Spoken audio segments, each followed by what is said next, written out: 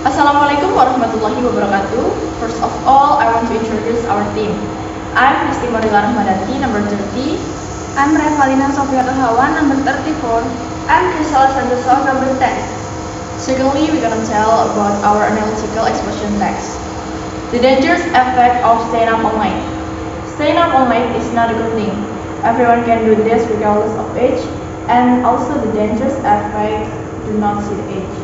If this is done continuously, it will be very dangerous for body and mental health. So that's why everyone who do this must stop it and start to have a good sleep at night. First of all, the dangerous effects of staying up all night for mental health is depression. Someone can do overthinking at night, and if it's done continuously, they can also get the depression. It can damage their mental health. In addition to depression, staying up all night can also cause the memory loss.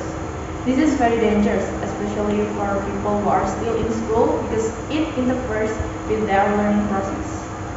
Secondly, it is not only mental but also has a major impact for the body, such as increasing the risk of heart disease, decreasing brain capacity, increasing blood sugar, inhibiting the healing process when sick, black eyes, and others. The dangers of staying up late can interfere with the production of growth hormone, especially in children and adolescents, so that the body can be shorter and other effects. In conclusion, from the argument above, the dangerous effect of staying up all night is interfere with mental health and impact on physical health. There are so many bad effects that arise from staying up all night that we don't want. So from now on, make it a habit to sleep before 9 o'clock because teenager age 14 until 17 years need 8 until 10 hours to sleep every day. So that's all from us. Thank you for the attention. Wassalamualaikum warahmatullahi wabarakatuh.